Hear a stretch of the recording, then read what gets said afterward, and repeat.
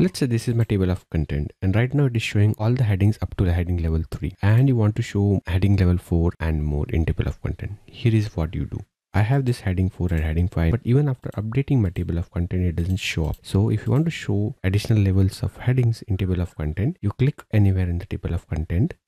Then in the reference tab, click table of contents, then go to custom table of contents. It will open a table of content window where you can change the level of heading that can be shown here by changing this number. So right now I'm going to include all the headings up to heading level 5. Click OK, and it will ask you whether you want to replace the table of content.